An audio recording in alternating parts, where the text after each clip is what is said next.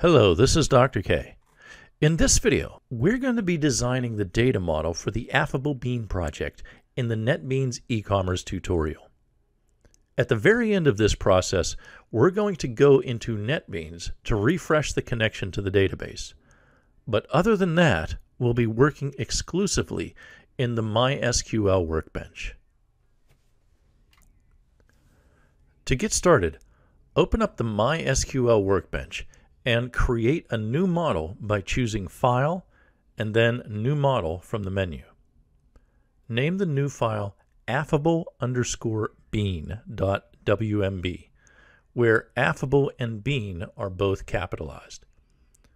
That should make your workbench look something like it does in this slide. Then click the icon for Add New Schema. Give the schema the name Affable Bean. One word, all lowercase, and choose UTF-8 Unicode for the default collation. This slide shows a nice little entity relationship diagram for our Affable Bean project. We've essentially got 4 tables here: a customer table, an order table, a product table, and a category table. The relationship lines between the tables tell us whether they are one-to-one or one-to-many. For example, an order is placed by a single customer, but a single customer can place many orders. Likewise, a product belongs to only one category. At least it does in our Affable Bean project. But there may be many products in the same category. For this reason, the relationship between customer and order and the relationship between category and product is one-to-many.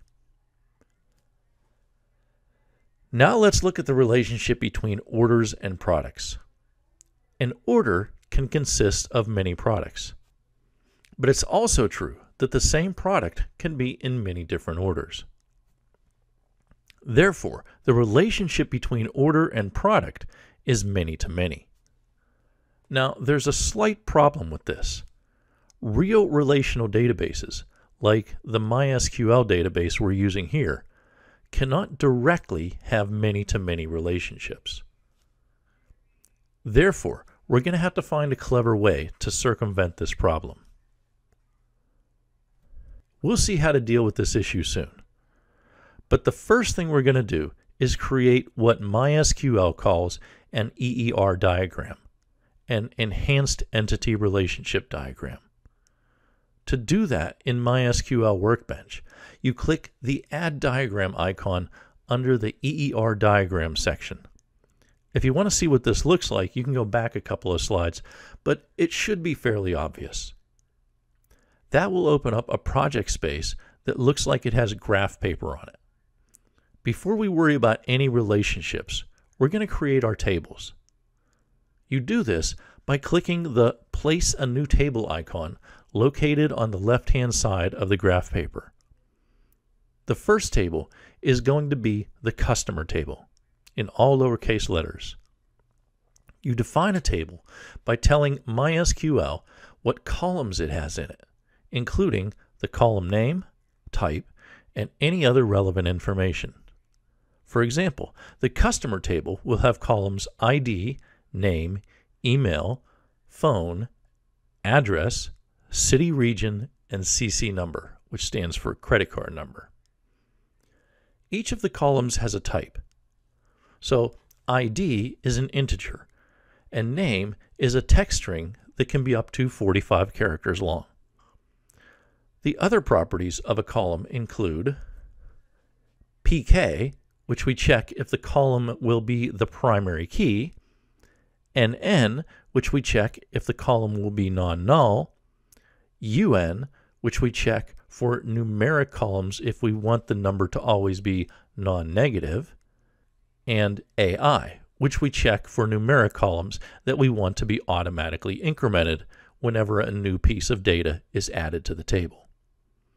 In the case of the ID column, all of these are checked. The ID is the primary key, so it must be unique.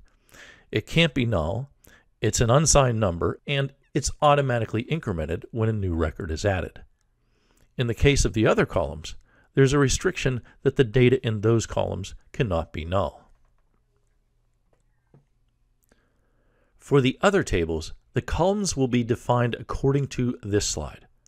Some things to notice are that the data type of the ID in the category table is tinyInt, since there are only going to be 4 categories in all. Regarding the customer order table, we probably would have named this table order, but order is a keyword in SQL, so we couldn't use that. The amount field has type decimal 6,2, which means up to 6 digits before the decimal and 2 digits after, which is perfect for money. And remember, in this case, we're using euros because we're in Prague. The date created field will get a current timestamp when the order is created. And the confirmation number must be unique. In the product table, the description field has type tiny text, which means you can use up to 255 characters as long as your characters take up 1 byte each. The last update field gets a current timestamp when a new product is created, and the field's value is updated with the current timestamp every time the product is modified. Now let's look at relationships between tables. We need a one-to-many relationship between the customer and the order tables, because one customer can create multiple orders. To do this, first click the new non-identifying one-to-many relationship button. This is the one-to-n button with the dotted line. A non-identifying relationship like this one just means that the child object, in this case the product, can exist and be identified independently of the parent object, in this case the order. So let's go ahead and click that button. And then we want to click the parent object. The parent object is going to be the many table in the one-to-many relationship. That's the order table. It's the one that's going to contain the foreign key. So let's go ahead and click that. Finally, we click the child object, the customer table. So let's go ahead and do that. Once we do, the relationship link will appear, and a foreign key index will appear with the names that you see here. Finally, you can select the relationship link, and a dialog box will appear. Type in a reasonable name for the relationship between the order and the customer, like is placed by. Note that even though this relationship is called one-to-many, the many table comes first here. It's the parent object. It's the first table you clicked, and it comes first in the sentence that uses the relationship name. Perhaps they should have called it a many-to-one relationship, but they didn't. When you finish creating a one-to-many relationship between customers and orders, you can go ahead and create a one-to-many relationship between categories and products, and name it so that a product belongs to a category. As we mentioned earlier, relational databases cannot have many-to-many relationships directly. Therefore, when you click on the many-to-many relationship button in the MySQL workbench, it will automatically create another table for you in between the 2 tables that have a many-to-many relationship. Here, the default name of the new table is Customer Order Has Product, but we've changed the name to Ordered Product.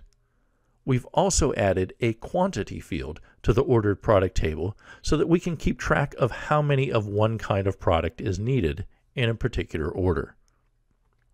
Recall that a dotted relationship line indicates a non-identifying relationship, which means objects in the relationship can exist and be identified independently of one another. Now, that is not the case here. An ordered product cannot exist independently of the order and the product objects.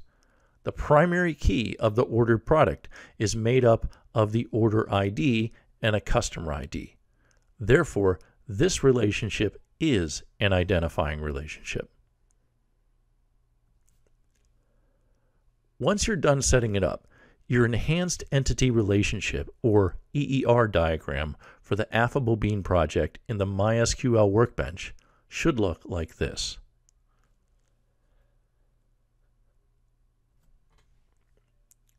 Now that we have a design for our data model in the form of an EER diagram, we can use the diagram to create a DDL script that can be executed and create the structure of our database. DDL stands for Data Definition Language. To create the script, make sure that the MySQL server is running. The default storage engine in MySQL Workbench should be InnoDB. If you want, you can check this by going into Preferences, then Modeling, then MySQL. From the Database menu, choose Forward Engineer.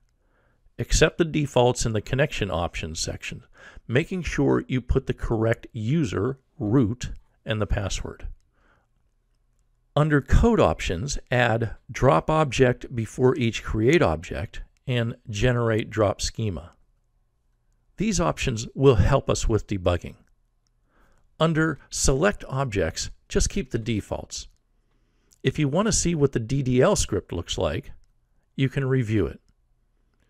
Once you hit Continue, the script will automatically be executed, and the Affable Bean database with the design model you created will exist on your server. Finally, go into NetBeans and refresh the connection to the Affable Bean database. You should now see the tables and fields that you created in your design model. And that's what's involved in designing the data model and getting it into your database. In the next video, we'll talk about how to set up your page views with CSS and HTML.